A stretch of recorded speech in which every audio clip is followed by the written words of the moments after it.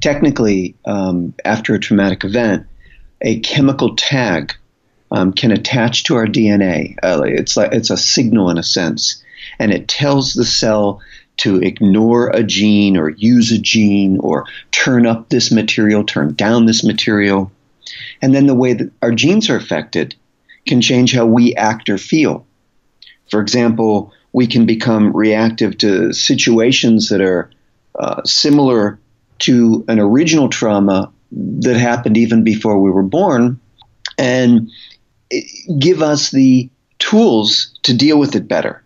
Let's say our grandparents came from a war-torn country, and there's bombs going off and bullets flying and mishelm everywhere, and they could pass forward a skill set which is positive: sharper reflexes, quicker reaction times, to help us survive the trauma that they experience. Now, the problem comes is that, if we're born in suburbia and we don't have a need for these tools, we can inherit a stress response with the dials turned up to 10, let's say, and we're prepared for a catastrophe that never arrives.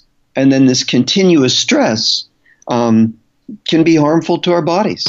So these gene changes, as we're learning, are both positive and negative, and they can be transmitted to our children and our grandchildren.